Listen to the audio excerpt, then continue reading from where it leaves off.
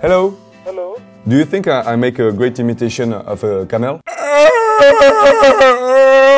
Bon, on dirait pas comme ça, mais on a eu un appel très intéressant avec le Centre national indien de recherche sur les chameaux. Actually, this type of voice, actually is made when the animal is under stress sometimes. Ah, okay, so that was a stressed camel. Oh yes, actually what happens is that when you're dragging an animal, what happens is that sometimes the animal is not willing to come. It creates such kind of sound. Au départ, on les appelait pour savoir pourquoi les chameaux et les dromadaires n'ont pas le même nombre de bosses. Can you do better? Can I? Yeah? Actually, I cannot imitate, but I actually keep hearing, I keep moving along with the animal, so I know what kind of voice is being created. Okay, thanks a lot for your answers. Thank you. Malgré tout, ils nous ont vachement aidés. Bon, déjà, on va commencer par un petit rappel. Chameau, 2 bosses, dromadaire, 1. Jusque-là, on est d'accord. Et pour comprendre pourquoi ils n'ont pas le même nombre de bosses, il faut déjà comprendre pourquoi ils en ont. Parce qu'il n'y a pas de débat, c'est hyper bizarre comme truc, d'avoir des bosses dans le dos.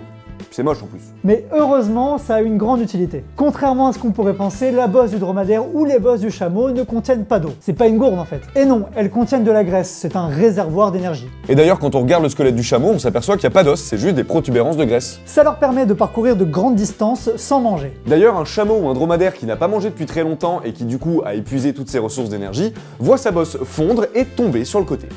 Et c'est encore plus moche du coup. Mais du coup, ils sont taillés pour vivre dans des endroits très inhospitaliers, genre des déserts. Et ça tombe bien puisqu'ils vivent dans des déserts. Par contre, le chameau et le dromadaire ne vivent pas au même endroit. Ils se croisent jamais. Le chameau il vit dans les déserts de Mongolie ou de Chine, alors que le dromadaire, lui, il vit en Afrique. Et c'est cette différence qui fait tout. Les déserts d'Asie peuvent être très chauds comme très froids, et ça demande beaucoup d'énergie. Et le chameau a donc 2 bosses pour être mieux préparé. Alors que pour le dromadaire, il y a souvent moins de différence de température, donc une bosse d'énergie, ça suffit pour lui. En gros, c'est comme le nombre de cœurs nécessaires sur Mario selon la difficulté du niveau. Au final, ils se sont adaptés à la difficulté de l'endroit où ils vivent. D'ailleurs, au départ, tout le monde avait 2 bosses, et celles du dromadaire ont fusionné au fil de l'évolution. C'est pour ça aussi que techniquement, le dromadaire, c'est un chameau. Puisque chameau, c'est le nom de famille de ces espèces. Comprenant le chameau de Bactriane, qu'on appelle juste chameau, et le chameau dromadaire, qu'on appelle juste dromadaire, pour le coup. Oui, c'est compliqué. Surtout pour un truc aussi moche.